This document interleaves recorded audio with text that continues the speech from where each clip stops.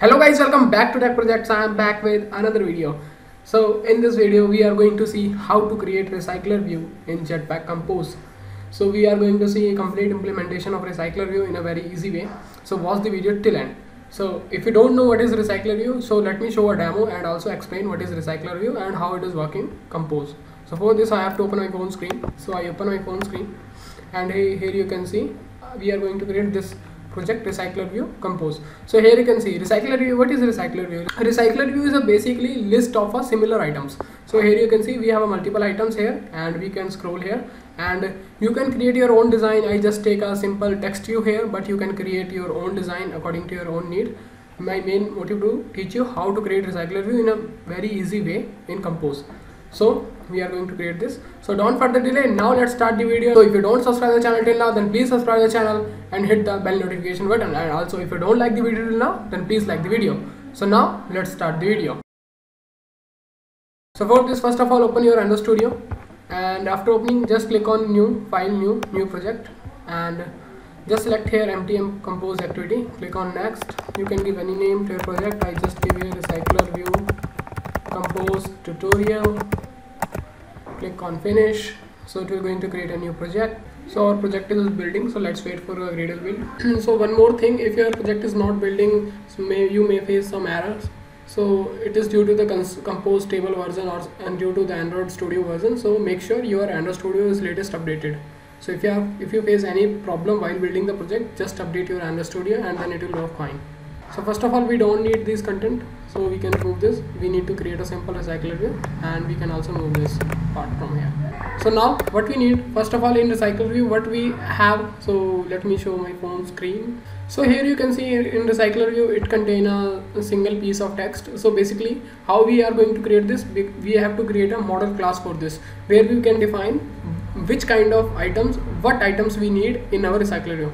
So let us suppose you can see this is a single item, and now what content I need inside this, let us suppose I need a title, description, image, lots of other thing as well. I just place a title here, but you can place anything, whatever you want. So for this we need to create a model class for this first.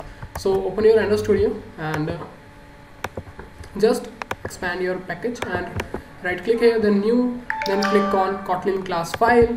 You can give any class name, so I just give here details and it will going to become a data class. So now after this I just need here a title, where title, and the type of the title is string. That's it. So you can see now data class is created successfully. Now here you can see what we have. This is the list of items. So basically you can fetch this list from your room database, from your server, from anywhere you want. I am just going to hard code to create this list, but you can fetch this list from anywhere, wherever you want. So for this I can create a new class as well. So it will going to object class, and I just give here student detail. You can give any name, and here we need to create a list. So I need to create a list here. So how I'm going to create this, just type here val student details list, and the type of this is list of.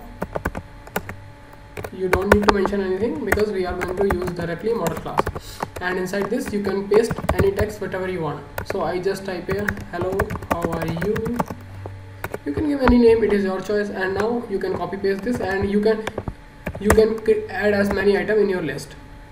So if I type here I am fine, how are you, you can add as many items. So let me just copy paste these items.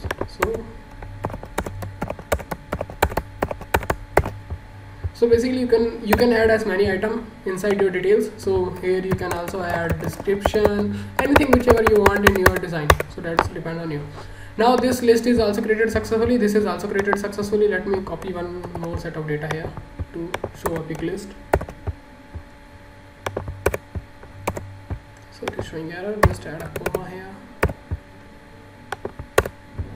So this is done. So now open your main activity, and here we need to create a design first, how we want our designing. So for this what we need to do, first of all we need to create a card, because in recycler view we can say we need to, if you know how to create a recycler view in XML, then you know we need to create a first of all a layout item.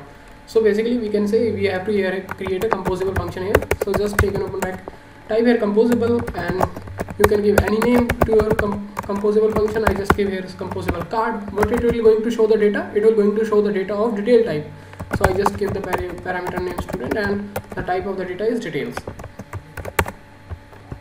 Now inside this, what I need a card here. This is a composable card. Inside this, what we need a modifier. First of all, let's modify this card. So you can set a padding and other thing using the with the help of modifier. So modifier dot padding, and you can set horizontal padding, vertical padding, it is your choice. So I just import this 8 dp, and vertical padding is also 8.dp. This is done. Then you can set the fill max width, so it will going to take the entire space on the screen. You can set the shadow as well, so I just give a shadow here, elevation 2.dp. Then you can set the background color as well, so I just set the color dot light gray. You can set any color, it is your choice.